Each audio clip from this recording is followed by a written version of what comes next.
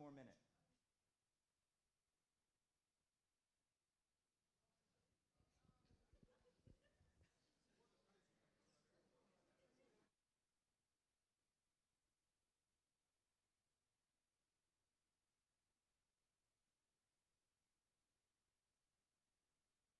All right. Can you hear me in the back? Wonderful. Hello, everyone, and welcome. Thank you for coming out on this rainy day. I really appreciate seeing all these faces in the audience. A quick word before we get started. There's going to be a little question and answer period at the end if you have any questions for our speaker, anything like that. There are microphones that are going to be in the aisle, at the end of each aisle. So if you'll just sort of line up and speak into those microphones when you have a question. Does that sound good to everyone? Great. Right, and there's the very back of the two central aisles here. I am Nick Knowles. I'm a faculty member in the Department of Psychological and Brain Sciences here at the University of Louisville. And it's my pleasure to be the director of the Grawemeyer Award in Psychology. Before we get to our speaker, and I'll be introducing her shortly, I just want to really quickly say a little bit about the award, because the Grawemeyer Award is actually a very special award in psychology. First of all, I would like to thank the Grawemeyer family. We actually have members of the family here in the audience today, so we give them a round of applause. Thank you very much. So these awards were created in the late 80s by Charles Grawemeyer, who was a successful business person and actually an alum of U of L, right? So I know we have a lot of U of L students, a lot of maybe future U of L students in the audience. And his goal in making these awards was to make the world a better place. And there are two aspects of these awards that I think are really special, that are really unique about the Grawemeyer Award relative to any other award that is sort of handed out to scientists. The first piece, the first thing that makes it special, is that the goal of the award is to recognize great ideas, okay? So not achievement or how long you stay in the game or how visible you might be, but having a great idea that has a big impact, all right? So that's one special aspect of this award.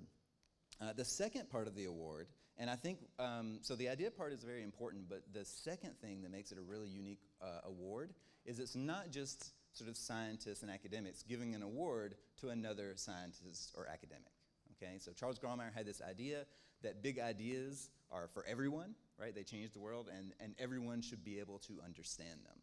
And so there are people who are non-scientists who are involved in the selection process of choosing the winner of this award, all right? So there are scientists and academics involved, but there's also just regular people who are not in those fields who have to be able to understand and appreciate the idea on their own. And again, I think that's one thing that's really special about the Grawemeyer Award, especially the Grawemeyer Award in psychology. This year's winner, without further delay, is Dr. Terrie Moffitt. So Dr. Moffitt attended the University of University of North Carolina at Chapel Hill as an undergraduate and received her graduate training at the University of Southern California, where she earned a PhD in clinical psychology.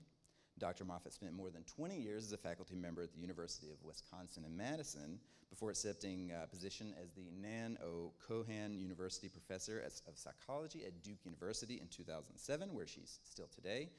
She also is a professor of social development at King's College London. When I was preparing this, I was looking down her list of appointments and impressed that one person could humanly do all of these different things. So she has other appointments in addition to those. So she has a lot of jobs and wears a lot of hats. Dr. Moffitt has also received many awards and honors and special recognitions for her work. Unfortunately, it would really cut into her time if I were to actually list them all, but there's a lot. I want to mention a couple of things, because this is an award in psychology, that she would receive both the Early and Distinguished Career Awards in Psychology from the American Psychological Association. She's also a fellow of many prestigious societies, including the National Academy of Medicine and the British Academy. Perhaps the most impressively, Dr. Moffitt's honors include recognition from different scientific fields. So she doesn't just have awards that psychologists are giving to another psychologist, but from other fields like criminology and medicine and so on. So it's actually a very sort of impressive breadth of work. And I think that really represents Dr. Moffitt's work. It's very interdisciplinary. It touches on lots of different domains. Dr. Moffitt has expertise in longitudinal methods, developmental theory, mental health, neuropsychology, genomics, all kinds of things. She's a key contributor to not one but two important large-scale longitudinal studies, and her work has been funded by education by many different organizations, both in the US and abroad. She's the author of more than 400 publications, according to Google's best estimate. And as of yesterday, I'll be honest, I did not check again today, she's been cited 189,000 times. So that means people have mentioned her work in more than 189,000, I'm rounding down. That is a lot of papers. So today, we are gathered to celebrate Dr. Moffitt and her award-winning idea for the 2022 Grawemeyer Award in Psychology, and to hear her talk, History of an Idea, 1982 to 2022, Adolescence Limited and Life Course Persistent Antisocial Behavior. Please join me in welcoming our 2022 winner of the Grawemeyer Award in Psychology, Dr. Terrie Moffitt.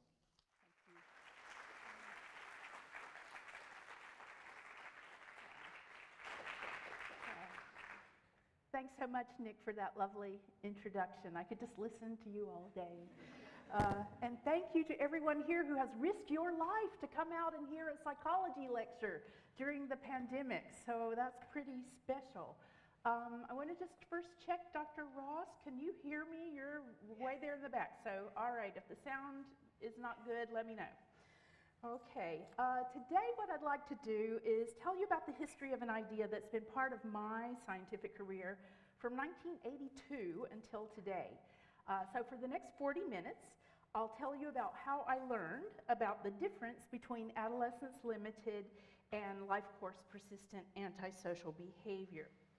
Now this is my PhD advisor, the late Sarnoff Mednick. He was the person who first talked me into studying crime and antisocial behavior when I was in grad school in the early 1980s. Now, many of you here are going to be thinking, oh, grown, this idea's been around for 40 years, what's in it for us? But I think you'll soon see that if you're close to the age of 17 to 25, it's all about you and people you know. I'm sorry, there's some kind of little problem with the, let me see. There we go. Okay. So this summarizes what psychologists knew about antisocial behavior at the time I started studying it. All the research then focused on males. It was assumed that crime by girls and women was far too rare to be interesting to anybody in science. The slide shows the prevalence of male antisocial behavior from preschool on the left all the way over to near midlife on the right. And I want you to first look at those red bars. What you can see on this slide is that the prevalence of antisocial behavior was about 5% in childhood and 5% again in adulthood, no matter how you measured it at any age. But there was something strange that happened during adolescence, and that's when the prevalence jumped sky high, and that's shown in yellow. So as a young psychologist, I thought these strange facts needed some kind of an explanation. So I decided to work on that. Now, also in the 1980s, the curve of the number of criminal offenses in America over the offender's age had just been published in the National Academy of Sciences report that was led by the guys you see here, Al Bloomstein and David Farrington, and they later became mentors to me. So you can see that official crime starts at age 13, when kids can first get arrested and charged, and then it peaks when huge numbers of crimes are committed by 18-year-olds. And then it drops again to a low level in adulthood, and this curve applies, now we know, all around the world. In the 1980s, the big question was, why is there this peak in crime in the teenage years, and what kind of teenagers are doing all this crime?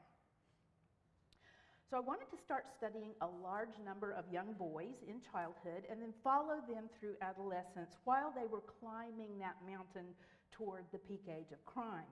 But as a newly minted PhD student, I had no grant money and I didn't have any track record, so nobody was going to let me start such an ambitious project.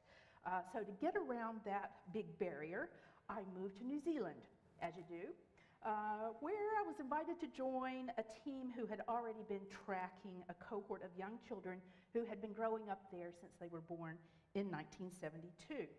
And I joined the Dunedin Multidisciplinary Health and Development Study.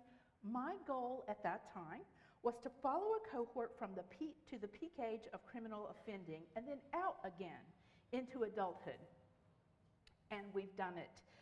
This year, in 2022, these children born in 1972 are having their 50th birthdays. And they're well out the other side of the age crime curve now. So I want to tell you a bit more about this study. So here's the design. Up at the top, you see we started with 1,037 babies. These were all the babies born in one city in 1 year, that was 1972-73. No child was excluded. All were taken. Ethnically, this cohort is white European descent. You look down the left side, you see the ages when we've collected data. On 13 occasions since babyhood. At every occasion, every study member comes into our clinical setting for a full day of private examinations and interviews. And then if you look down at the bottom on the yellow bit, it shows that we last saw them at age 45 in 2019. Luckily, we finished up right before the pandemic, so we did get to see everyone in person. 94% took part, and this means it's not the case that those who became involved in crime dropped out along the way. If you look at the very bottom line, you can see that we plan to be seeing them again at age 52, and we just received funding for this, so we're really very excited to get going. Now, by the time I got to New Zealand, the 1,000 children had already been assessed 6 times, from birth to age 11. So we already knew virtually everything about their childhood, and that was including who was a very difficult baby, who had conduct problems, who was aggressive in elementary school, and that was only about 5% of the boys, just as the psychologist had already reported in the literature. So just as evidence that I really did go there, here I am in 1985 interviewing one of the study members who was a 13-year-old. The children thought I was quite amusing with my American accent, but they were willing to tell me about their delinquent acts, and they said that was because they knew I'd be going back to America and I wouldn't rat them out to their parents. So I collected data to measure the antisocial behavior and delinquent behavior in the study as the children grew through age 13 and then age 15, and they were then approaching the peak age of crime. I collected reports about each child's behavior from the children, their parents, their teachers, and I also collected their police records too.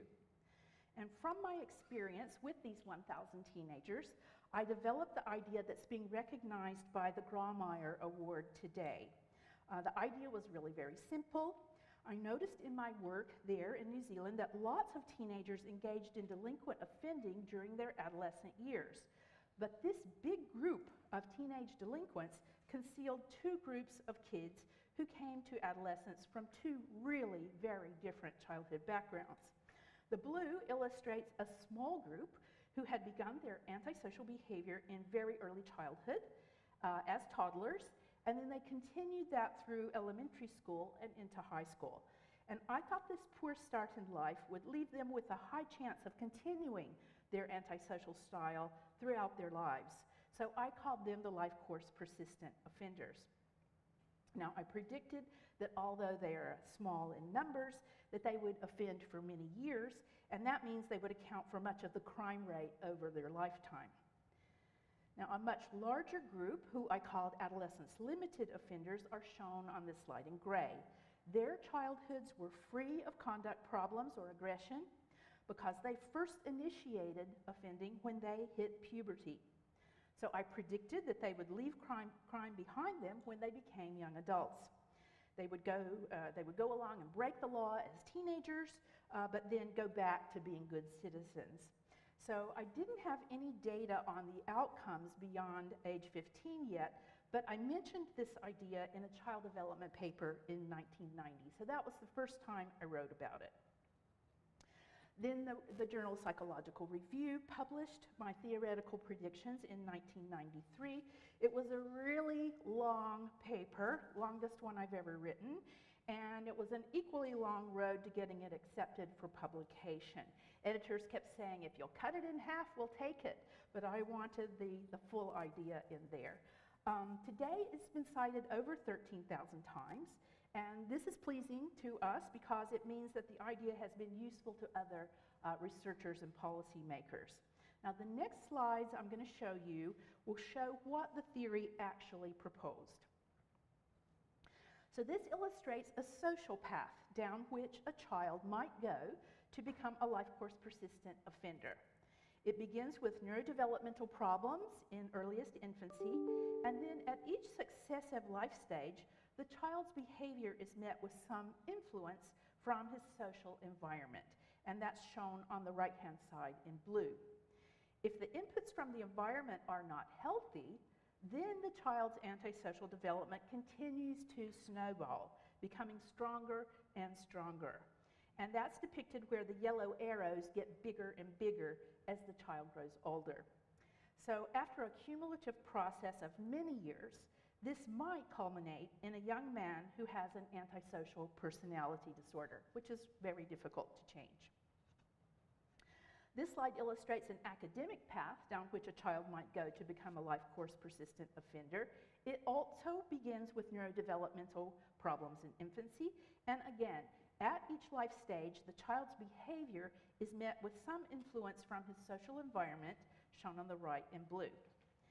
After many years of learning problems and school dropout and failed work experiences, this whole cumulative snowball process might culminate in a young man who can't get into the legitimate job market and believes he has very few alternatives to crime. Again, the snowball rolling downhill could be disrupted and set right at any point if the environmental inputs were healthy enough. Now, this slide is a thumbnail sketch of the theory behind offending that is called adolescence limited. Now, these children have a happy, healthy childhood, and they build up good social bonds and good academic achievement. But when they reach puberty, they find themselves in a maturity gap. They feel biologically adult, but everyone around them is still treating them like a little kid. And at this point, it's tempting for many teenagers to experiment with delinquent behaviors just to prove their mettle and to prove to themselves that they can do it, and break some apron strings. They can watch what the few life course persistent kids are doing, and they can mimic that. They can get involved in shoplifting and car theft and experimenting with drugs and vandalism and other kinds of minor crimes. And they virtually always do this in groups with their peers. But once they age into adulthood, they no longer need offending to prove themselves. And they have those good social skills and good grades that they built up before adolescence, so they can get a good partner and a good job, and then they can leave offending behind. So this was the theory. You're living this, so you know whether it sounds reasonable still to you today. Remember, this was the 1980s. So what were we measuring in the Dunedin study? We were measuring fighting, bullying, telling lies, stealing, truancy, and destroying property.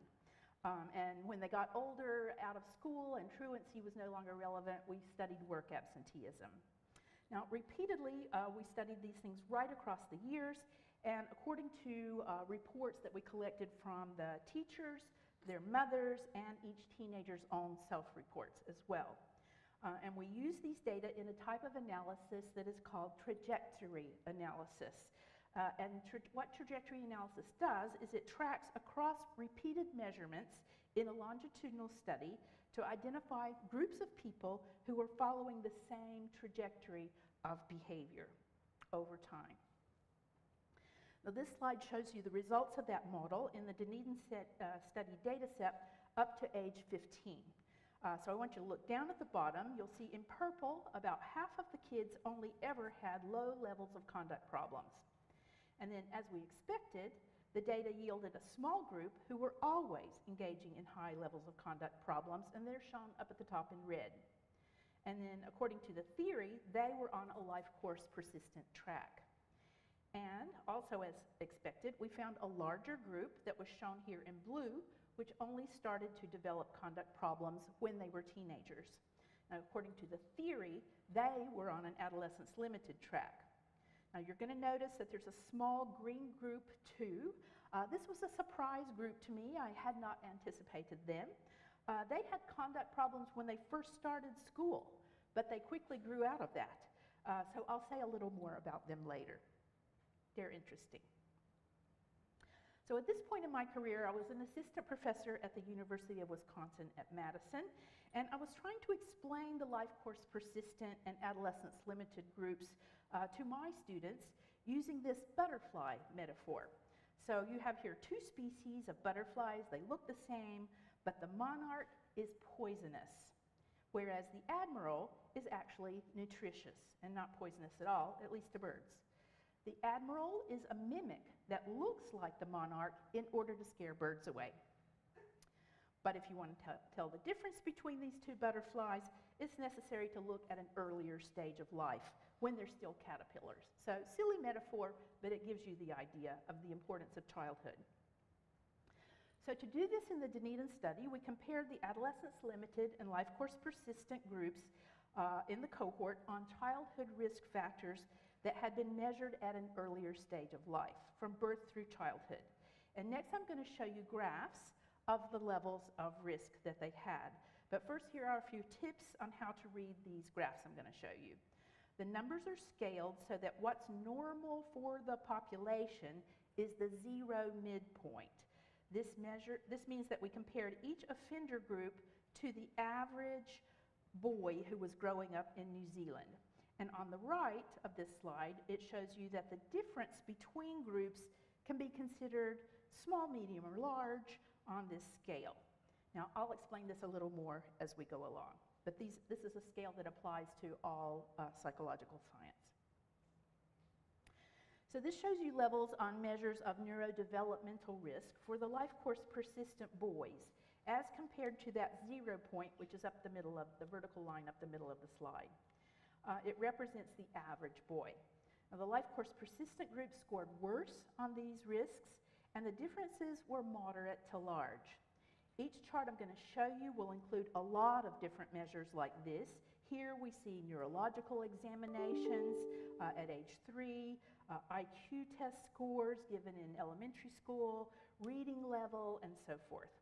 On the next charts, I'm not going to read out every single measure. I just want you to get the overall gist of how abnormal these boys' childhoods were from their earliest years when we compare them to the average boy growing up in their country. So these are the childhood behavior problems, temperament and behavior risks of the boys on the life course persistent track. Things like being a difficult baby, being hyperactive, getting in lots of fights. Now, you'll remember that fighting was one of the behaviors that we used to define the groups on our trajectory model from age 7 to 15, but this fighting reported here by parents and teachers was in kindergarten. So on every measure, they looked extreme. And these are their parenting risk factors. The effect sizes here are, again, medium to large. They include things like poor discipline by the parents, constant family conflict between mother and father, and domestic violence at home, mothers with mental health problems, and other kinds of characteristics of the parents in the family. So if you remember the theory of the social path that I showed you, these troubled boys were not getting healthy input at home from their social environment to correct their childhood problem behaviors. Now this slide summarizes all of that, what you just saw, but all in one place. I'd like you to keep it in your mind because next we're going to make a comparison of the same data for the boys who were on the adolescence limited trajectory. Okay, got it in your mind? So here are the childhoods of the boys on the adolescence limited track. The adolescence limited group scored near the vertical 0 point, suggesting their levels of risk were normal. They were typical of ordinary boys their age in New Zealand. No real significant risk problems of their own or in their family. If you look down at the bottom, you see the delinquency of the boys' peers, their friends at age 13 and age 18. As we predicted, this group's main risk process involved hanging out with other teenagers who were engaging in delinquency. And this was according to the boys' own self-reports, but also their mothers' and teachers' self-reports about their friends. Now, about this time, and now we're up to the late 1990s, psychologists were starting to worry a lot more about girls. Police and courts were reporting more teenage girls were appearing in the juvenile justice system. It was all over the newspapers. And then everyone began to really regret that crime research had been focused on boys only for so long. So Avshalom Caspi and I, Avshalom is here, is my long-term collaborator and my husband. We published this book that analyzed all the data for the 500 girls in the Dunedin cohort. Now, this little book is full of amazing findings, and I can't go into detail about them, but I'll just say that we found that the life course persistent pattern was far more common in males than in females. It just didn't seem to apply to girls very well. But we also found that lots of girls followed the adolescence limited pattern. They were good kids in childhood, but then they started to get into trouble after they hit puberty. And here, for adolescence limited, the male-female ratio was almost equal. So large numbers of adolescence limited, small numbers of life course persistent girls. This was the graph of childhood risk that we found for that very small group of delinquent girls who fit the life course persistent path. They resembled the persistent boy offenders in their childhood risks. And this was the graph of childhood risk we found for the majority of delinquent girls. They were generally at low risk as children. They most resemble the adolescence-limited boy offenders in their childhood and also in their patterns of offending as teenagers. Now, you will of course realize that we still had no idea how these young people in Dunedin were going to turn out when they reached adulthood. I had predicted that those who started conduct problems youngest would continue offending the longest, but I actually had no evidence that this would be true. So I was on rather thin ice for keeping my job at the University of Wisconsin. And lots of prayers were going up at that time. This big outcome question was depicted very nicely in this rather alarming illustration that you see here from the Washington Post. The newspaper had covered a talk that I gave at the National Institute of Justice in Washington then. So now we're up to the young adult years of the Dunedin study. We kept on collecting data until they were 26 years old. And by now, we had enough waves of measurement to update our trajectory analyses. And I'm showing you a picture of Candace Odgers, because when she was a postdoctoral fellow on our team, she was instrumental in this statistical modeling work. Candace nominated me for the Grawemeyer Award, and I'm very grateful. She's a wonderful senior researcher now herself at the University of California at Irvine. So we added the girls in, and we updated the model. And once again, look down at the bottom, and you'll see in purple about half of the study members in Dunedin, the 1,000 study members, still had low levels of conduct problems as they grew up. And again, the data yielded a very small group who were always engaging in high levels of conduct problems, a life course persistent track shown at the top in red. And then again, we found that larger group, shown here in yellow now, who were on an adolescence limited track. There was also that small green group 2, and this was that pesky surprise group again that I hadn't anticipated. They had conduct problems when they first started school, according to teachers and mothers, but they quickly grew out of those. Now, I want you to look on the right-hand side, far right-hand side of this chart at age 26. At age 26, according to their self-reports when we interviewed them, the life course persistent group and the adolescence limited group were both still offending at about the same rate. But When we considered the types of crimes they reported in our interviews, the adolescents limited group's crimes were relatively minor. For example, the adolescents limited study members were smoking a lot of cannabis and shoplifting a lot. But the life course persistent group were selling drugs and breaking into houses to commit burglary. So we got a qualitatively different picture of what they were doing in lawbreaking at age 26. This slide reinforces that notion. So here we report the official records held by the New Zealand police for convictions in criminal court. So the life course persistent group is shown as usual in red. They showed engagement in lawbreaking that tended to be of a more serious nature and therefore brought them more convictions by the courts, especially drug trafficking and violent crimes. And by age 26, they had already spent more months behind bars as well. Now, we also collected data on antisocial behaviors in the context of their families. By age 26, the Dunedin study members were old enough to be pairing off with girlfriends, and many were having children. The life course persistent males, shown in red, were engaged in more physical, intimate violence towards their partners, and they were also more controlling of their partners with humiliating, restricting, stalking, that kind of thing towards women. They reported that they more often had hit a child in anger beyond what was warranted for normal discipline of a child, and men in both groups were often absent fathers. They had left their children to be raised by their ex-partners, but we found that the life course persistent group had twice as many children by age 26 as the adolescence limited group. So we looked at their work lives at 26 as 26-year-olds, and as we anticipated, the persistent offenders, shown in red, were having more difficulties making their way in the labor force. They had gotten very little education, they held unskilled occupations, they got in lots of conflicts at work, and so forth. So criminologists know already that the two things that help an offender reform are, does anybody know what those are? A good woman and a good job.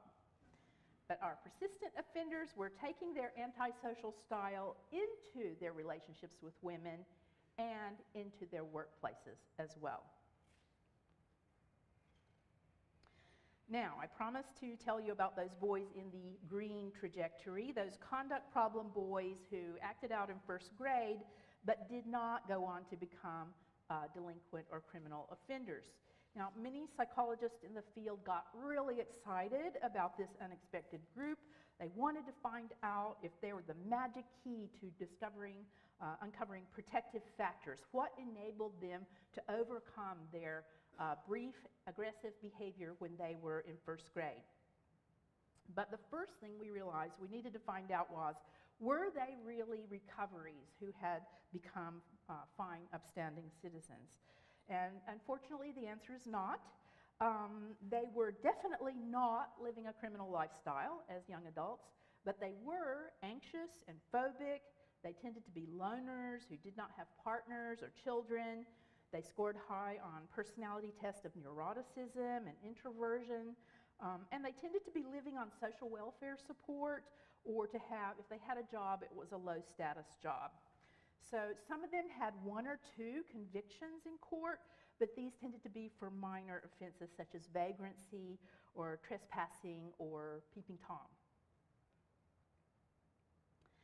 So this fit with findings from other leading studies at the time. Lee Robbins had written in her classic book, Deviant Children Grown Up, in 1966, half of boys with conduct disorder do not develop antisocial personality disorder as adults, but most of them develop some other adjustment problems.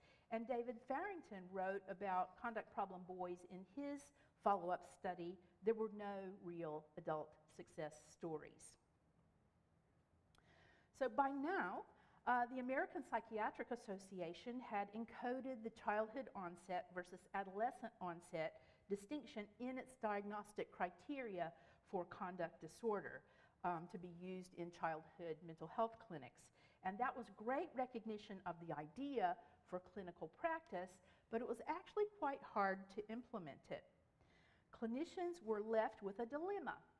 So if you're a therapist and a very young child is brought to you for aggressive behavior, how can you tell if he's on a track to become a life course persistent offender in the future who really needs urgent early treatment or not? So a clinician would not have a crystal ball to see into their patient's future. Now at this point, there were some hints coming out from other people's studies of twins and adoptees, and they were reporting that inherited risk applied to life course persistent antisocial behavior, but not so much to childhood limited or adolescence limited antisocial behavior. And to us, this genetic risk suggested that a background of problem behavior in parents and grandparents might be something that clinicians could assess in order to help them make a better diagnosis. So in 2006, we undertook to collect data on each of the 1,000 Dunedin study members' family members. We collected medical histories and psychiatric histories. We interviewed their parents, visited them at home, and interviewed them separately.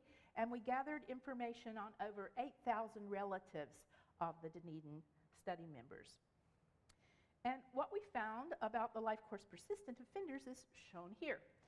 Overwhelmingly, a family psychiatric history distinguished children on the life course persistent path from all of the other groups.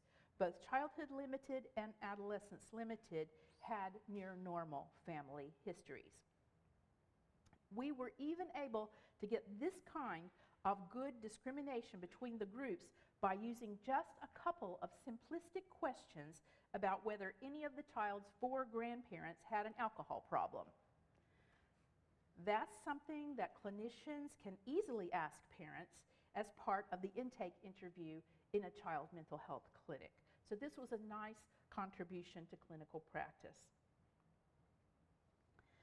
So by now we're up to the study members' 30s and their 40s, and it's a fact of longitudinal research like this that as fast as we scientists can collect the data and analyze the data and write our books, the study members keep growing older and older relentlessly. They never stop getting older, and we have to scramble to keep up with them and write new interviews and develop new ways of collecting data to fit their new lifestyles. So we searched the men's official crime records again, and here I'm showing you their convictions after age 26. They've continued to diverge. The groups have. This should be the desistance period when the adolescence limited group of offenders leave crime behind, and it looks like it is. The adolescence limited men are on the left, and they're now being convicted at rates much lower than the life course persistent men on the right, both for property crime, shown in blue, and violent crimes, shown in yellow. And just to remind you, these are convictions after they were age 26, so well after the peak age of crime. Now, for many years, biology in crime has been one of the most heatedly debated topics in the behavioral sciences. You'll remember that the theory back in the 1990s put forward a neurodevelopmental hypothesis about how the offender groups differed back then. But technology to test this was not available at the time. Now it can be tested because we're able to use new data technologies 3 decades later. So today, psychologists can incorporate genome-wide genetics and magnetic resonance imaging brain images into their research. And so did we at the Dunedin study. So I had hypothesized that the life course persistent offenders would have a stronger familial genetic load of risk that would contribute to their antisocial behavior development. So 25 years later, advances in genetics allowed us to move beyond studies of twins and adoptees and family history in order to test this hypothesis with actual genomes. So we did this work using something called the Education Polygenic Score. And here's what it is. I'll explain it. So over 1 million people have provided their DNA by mailing a saliva sample to places like 23andMe. People here have done this, perhaps?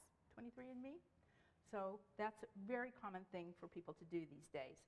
They also, when they fill in the website, state their level of education. Now, all of these data can be used to perform a genome-wide association study. The whole genome was searched for markers that associate with levels of education, from low to high. These genetic markers that were found were then summed to create the polygenic score for educational attainment. This is not work I did, it's work that other researchers did.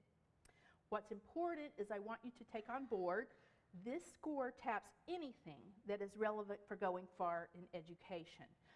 Intellectual skills, of course, that's really important for going far in education, but also characteristics such as self-control and attention that are necessary for success at school. And what we did was we derived this polygenic score in each of the 1,000 Dunedin study members' DNA. Now, psychologists have known, you're wondering, why are they using a score for education? Well, psychologists have known for many years that school failure is a key factor involved in the causal pathway to a life of crime. If you remember that academic pathway that I showed you in the life course persistent theory. So we tested the hypothesis that study members who had the lowest number of genes associated with educational success in school would also be the most likely to become life course persistent offenders. And they were. So here are our familiar 4 groups of Dunedin study members. The red bar shows you the life course persistent offenders had the lowest level on the education polygenic score. Now, and the others were near average. We realized that this finding was likely to be highly controversial, and we realized that it would be particularly unwelcome by many academic criminologists. And for that reason, we wanted to make sure that the finding was reproducible before we studied it. So we tested it in another cohort that we've been following, and now we need to leave New Zealand in your mind and travel to Britain in order to meet this cohort. So here I'm introducing you to a cohort that we started in Britain in the 1990s. It's called the Environmental Risk Study. It repeats the Dunedin study, but with 2,200 British children born in 1995.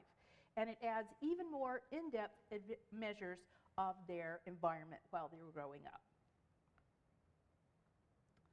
Now, the Dunedin study convicted offenders are shown on the left. The data are in green. And the e-risks cohort data are on the right in blue. And what you see here is a pretty solid replication across 2 cohorts of children born 20 years apart and 20,000 kilometers apart. Now, the e-risks cohort was only 19 years old when we collected their crime conviction records from the British Ministry of Justice. But those who already have a conviction record by age 19 also had the lowest average number of markers on the polygenic score for educational achievement. Now, taken together, these 2 studies showed evidence that actual genes that are present at a baby's conception are involved in some way in the child's risk for entering a life of crime. But the prevention message is a bit different here from what most people would suspect. I think the finding about the education polygenic score points to young people's problems with learning, with attention, and self-control. Those problems are probably things that brought them experiences of failure and humiliation and rejection in school. So it suggests that systems of schooling and education could be a good vehicle for preventing young people's entry into a life of crime. Now, let's change a bit to the brain. Now, in the years from 2017 to 2019, we added MRI neuroimaging to the Dunedin study. And we have tested the measures of the structure of the brain against the Dunedin study trajectory groups. This slide reports that the life course persistent group had smaller surface area of their brains at age 45 on average compared to the low antisocial group. That's that purple group who were never very antisocial all the way across life. The surface of the brain for this kind of research is divided into 360 parcels. And the blue shows you which surface areas, which of those parcels, passed a strict, what's called a false discovery test. That is the significant group difference between the life course persistent group and the low offending group exceeds what could possibly be found by chance. These brain areas were spread, as you can see here, all over the surface of the brain. And that suggests that there's no one little part of the brain that's involved, but instead there's an overall slightly smaller brain size, very slightly smaller. And it was important to compare the life course persistent group to the adolescence limited group as well. And this slide shows that the life course persistent group also had smaller surface area than the adolescence limited group on average. And the adolescence limited group brain surface area did not differ on average from the low antisocial group. Their brains look normal in size. Now we also separately tested what are called the brain's subcortical gray matter structures, and these are structures that are deep beneath the brain's surface. They're shown here in color. Many of them have to do with how we experience emotions. The volumes of many of these structures were smaller than for the life course persistent group, and that's shown in the dark navy blue. So their lines are going to the left, suggesting that they're smaller. Again, the outcomes were spread right throughout the brain. There was no one specific brain structure involved. And the adolescence limited and low antisocial groups, again, look healthy. They're light blue and gray, and their brains are quite healthy for their age. Do keep in mind, these brain scans were taken after a life of crime, so they don't tell us at what age the brain differences emerged. We don't know that. So we see an important message that adds a kind of a new nuance to the quarrels and debates in science about the biology and crime. So only the very small minority of offenders who showed antisocial behavior starting in childhood and continuing throughout their lives had any difference in genetics or brain structure. The majority of offenders who broke the law as young people did not. So at this point, we're well into midlife with the Dunedin study members. All of the study members, even the persistent group, are doing less crime than they did as teenagers. They're following that downward curve of crime over age. But living an antisocial lifestyle for decades might have biological consequences for them. So I'm going to wind up by showing you some aging outcomes. Keep in mind that the findings I'll show you now will control for each person's history of tobacco smoking, so we're setting that aside, although the offenders do smoke more than other people. And we're also going to control for a large number of childhood health measures, and that means that the aging outcomes I'll show you do indicate decline from a former peak of youthful health earlier in life. So in the study, we invest in facial photographs. And we do this in order to study the effects of aging on skin and facial structure and facial tissues. So these photos are blended digital composites of 10 women and 10 men. These are study members who were photographed within 2 months of their 45th birthday. And they look pretty young. They look good. But these cohort members here are age 45 too. These are digital composites of the 10 fastest aging women and fastest aging men in the cohort. Now we brought these photographs back to Duke University and had undergraduate students rate the age of each study member by looking at their photo. We didn't tell the students that they were all 45, they just had to guess how old they thought they looked. They thought that everybody looked kind of older than them, but here you see that the photos of the life course persistent group, as always shown in red, were judged to look years older than the other groups, according to our Duke students. Now it was important to go just beyond surface photographs in order to measure aging with greater precision. So the study has been tracking 19 biomarkers, and these represent the function of multiple organ systems throughout the body. We've been tracking them for the last 20 years, from age 26, 32, 38, and 45. The markers range from things like periodontal measures, gum disease, to cardio fitness, to pre-diabetes lab tests like HbA1c. We looked for decline over time in these markers that was gradual and synchronized. That would represent the whole body's gradual biological aging. Now, this slide shows you that the biomarkers did indeed tend to show gradual, progressive, coordinated deterioration of physiological integrity from age 26 to 32 to 38 to 45. For those of you who are in this age range, you see yourself here sort of slowly falling apart.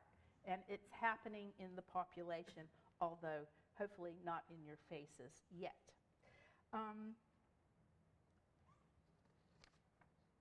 So we modeled these data to give each study member a score for how fast they personally have been biologically aging.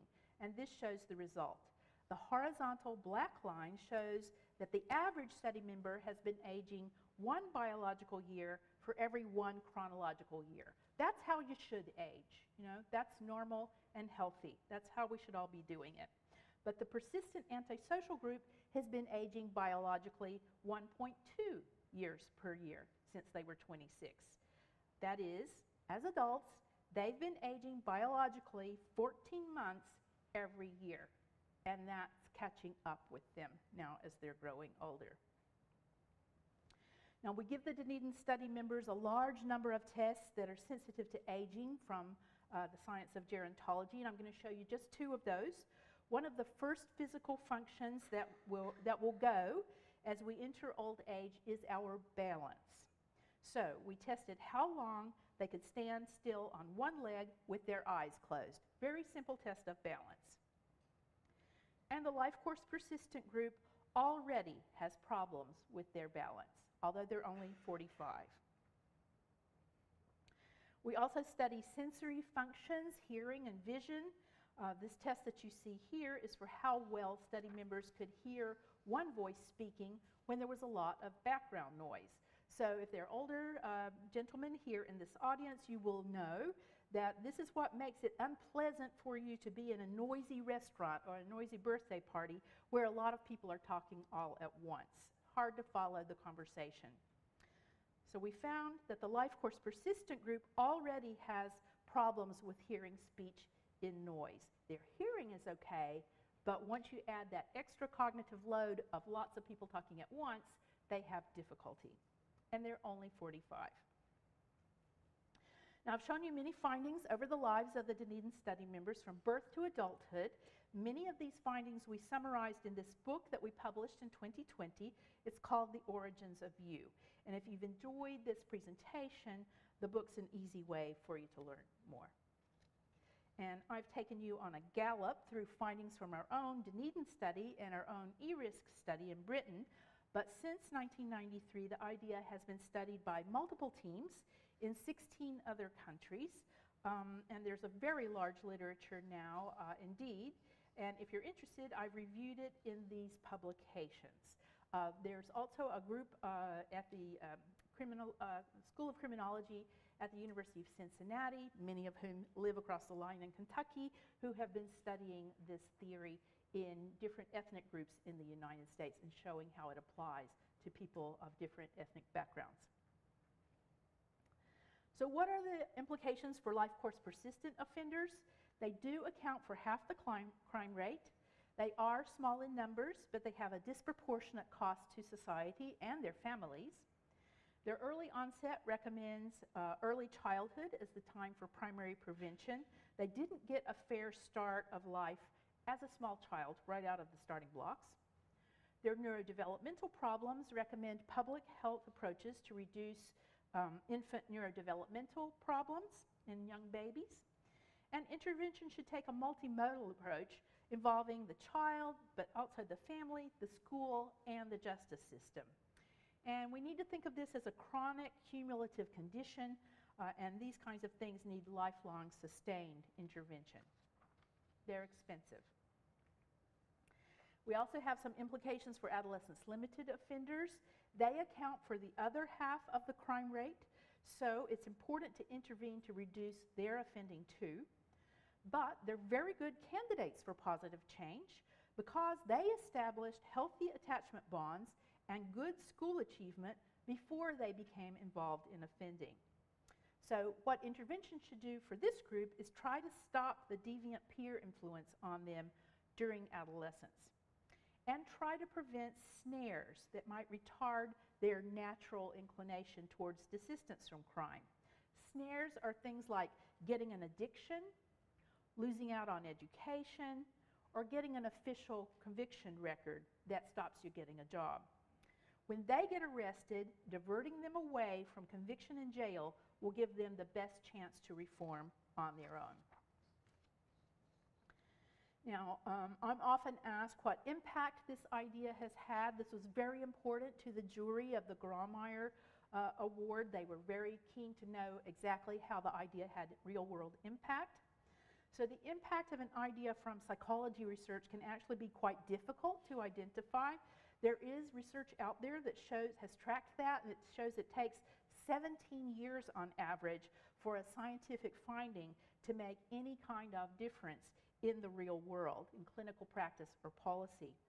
And it's difficult to trace the provenance of an idea too, because once people start, policymakers start using an idea, they quit citing the original academic publications and just use the idea for what it is. So we were pleased with this recognition shown here, especially with the quotation that came with this award. It was for improving the lives of young people in conflict with the law around the world. I like that very much. And it's also very hard for researchers to control the use of their work. So I want to tell you about that in just a minute. A good example has been the US Supreme Court decisions that have paid attention to this idea. So there was one decision that debated the death penalty for juveniles. That was in 2004. And then life without parole for juveniles was debated by the Supreme Court in 2009 and 2017. And what's interesting to me is that in these decisions, my research findings and this idea were involved, but they were involved to argue on both sides of the question, both for and against.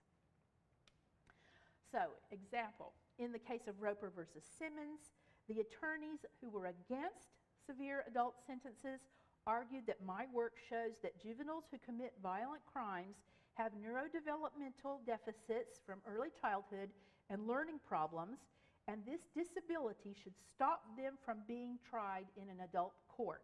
So then they would not be eligible for an adult sentence. But the attorneys who were arguing for severe adult sentences used my work and this idea to argue that juveniles who commit violent crimes are much more likely to continue offending in the future, and so to protect the public from crime, they should be given the strictest possible sentence. So often, the way in which research has impact is completely beyond the control of the research team. Now, just last week, as I was preparing this lecture, I got this nice email from a judge in New Jersey, and he wrote, "Your research helped me make the most difficult decision that I have faced in my 20 years on the bench, whether to sentence a 16-year-old to life without parole. The central issue was whether his youth should be considered in mitigation." It's nice to get letters like this that tell you that people in the justice system are using the idea.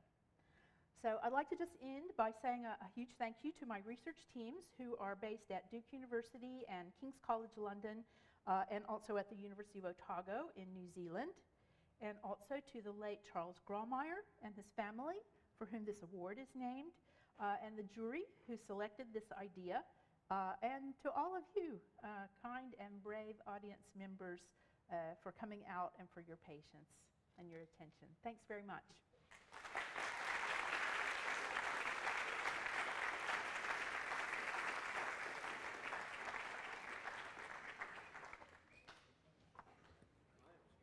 We may be out of time, are we?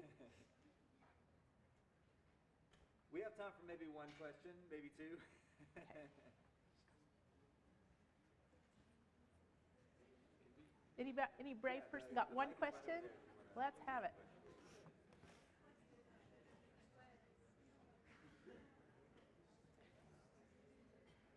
So, just to clarify, in the New Zealand study, the way you measured antisocial behavior was by asking the subjects themselves, right? We asked the study members in interviews, but we also sent questionnaires to their teachers, and we did surveys with their mothers as well, and then we collected their crime records as well.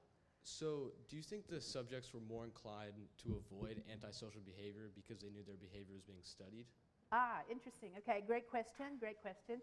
So what we did to answer that question was compare their crime records against the whole country, and they're the same. So they have not straightened up because they knew that they were being surveilled by me. Okay, thank you. Mm-hmm. Yeah. I would have done that if I was them, but taking part in research actually doesn't change people's lives very much. If it did, we would be able to, improve people's lives by just enrolling them in a research project.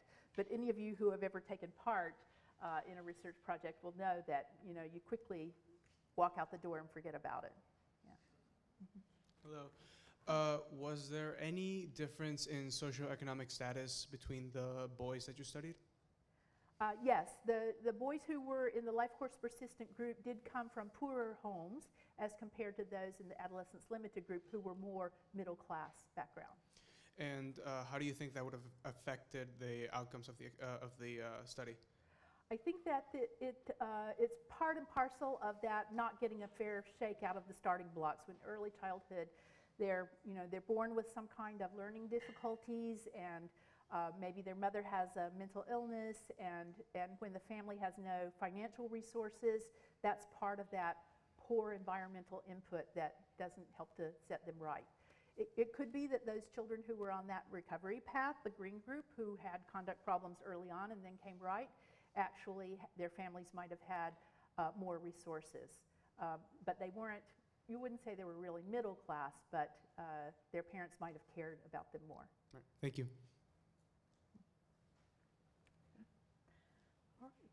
Were there any cultural differences that could have impacted the study? Any cultural differences? Yes. Can you say more about what you mean? Like, oh, my bad. Yeah. Like how in some cultures there are some culturally acceptable things that aren't usually seen as a problem and others there aren't. Like, were there any cultural differences that could have impacted the study? Aha, right. Okay, good question. So this is an opportunity to remind you that the sample were of white European descent, mostly Scottish and Irish, kind of like people in North Carolina. So I don't think that the culture of growing up in New Zealand is so very different from our own. And for example, Gini coefficients for social inequalities are the same for New Zealand and the United States. So their rich to poor divide is similar, and so forth. And we did not have a lot of people of Maori or Polynesian descent who were in our particular study. Culturally, though, one of the funny things that I found when I first got there were certain crimes that people in New Zealand thought were much more serious than Americans thought. So I had the police officers rate how serious they thought the crimes were. And in the South Island of New Zealand, trespassing is an extremely severe crime for a young person.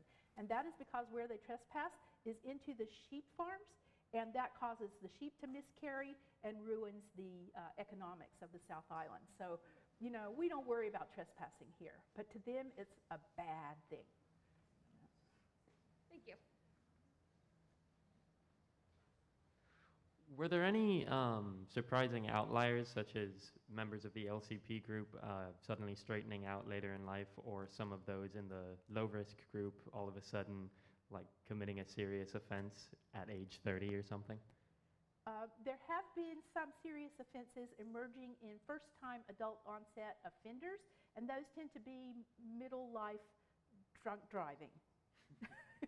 Yeah, so you know guys who have lived their whole lives doing all the right things, and then they start to realize that they're going to get old, and they get a red Italian sports car, and they go completely crazy. And I think that might be what we're seeing in some of those surprise adult onset convictions. But they tend to be in the realm of drunk driving. This will be the last question. Yes, hello.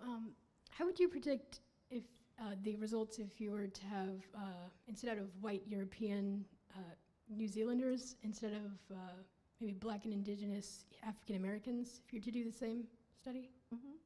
Well, this is, I'm sorry, we're on our last question. We don't have much time, but this was the part that when I tried to first publish that very long paper in 1993, I had a big section on race, because no serious theory about crime can ignore the race situation.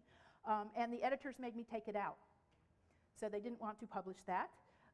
So that was kind of interesting, and many people said I hadn't thought about race, but I had. So what I had said in those pages that didn't make it into publication was that you would expect more of both kinds of offenders in an African American population if they were poor, so not so much middle class African Americans, because they would have more, because of the structural racism history in the United States, they would have more of all the risk factors. So more premature birth, more neurodevelopmental problems, more parents in jail. All of those kinds of things on those charts that were showing the environmental kinds of risk problems that they would have would apply more to a disadvantaged ethnic minority group. So I never got to test that, because as you see, my studies are white as the driven snow in New Zealand and in Britain. But teams in California and Rochester, New York, and Cincinnati, and different places in the United States have tested them and are finding that the findings look pretty darn similar across ethnic groups. Although I think there's more chance of going to jail if you're an African American adolescence limited kid, and then that sort of is a snare that might be hard for you to overcome. All right. Thank you all for your wonderful questions. Thank you, Dr. Moffitt, for your presentation. That concludes our program for today. I would invite you, if you're able, to join us for a reception at the planetarium just right across the way. But thank you for your time and attention.